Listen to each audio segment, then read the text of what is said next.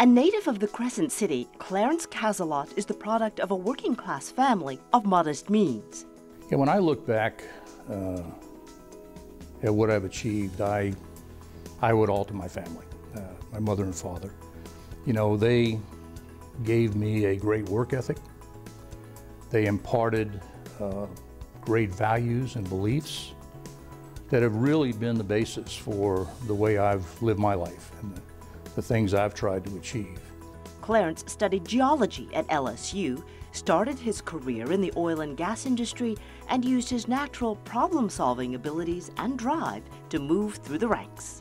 I had to engage in a whole new learning process once I went to work, and so it was my own outside study, going to seminars and taking courses, reading about geophysics, learning the theory, learning how it was applied, that really allowed me then to become a very good geophysicist, and then over my career to move from doing the technical side of the work. So I did geophysics, moved back into geology, certainly learned engineering along the way. Again, I think demonstrating that learning is a lifelong experience, and ultimately being able to move into supervision and management and ultimately into the executive ranks. And you know, each step along the way, my philosophy was simply that I was going to do the best job I could in whatever assignment I was given.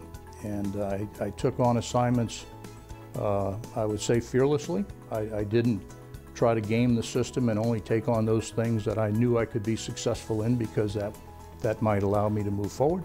I took high-risk assignments that were challenging because I love challenges. But I think from each one, and I wasn't always successful, but each one allowed me to learn and to grow and develop and have greater confidence in the things I was able to achieve. And so that's sort of, you know, the story of my career. His passion for learning and reputation in the industry would lead to a terrific opportunity at Marathon Oil Corporation, as he was named president and then CEO shortly thereafter. I saw an opportunity to run an integrated business. So not simply being on the exploration and production side of the business, but having exploration and production, the midstream with pipelines, and then refining and marketing, which certainly Marathon had. He was tremendously successful in his 13 years at Marathon and has a message about achievement for JA's participants. So I would say be a good person, have a great set of values and beliefs, honesty, integrity, treating people with respect and dignity, giving back, helping those less fortunate.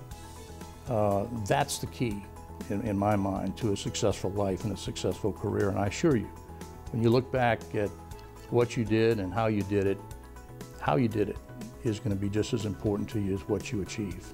Today, Clarence is retired from Marathon Oil, but remains active in the community. As you get older, your hobbies evolve, and I think that my hobbies today, when I'm not working on my boards and doing not-for-profit work, are really my family. Spending quality time with my wife and my children, my grandchildren. I've become a huge soccer fan, youth football fan, and that's the quality time I look to spend. Clarence Cazalot, 2017 inductee into the JA Hall of Achievement.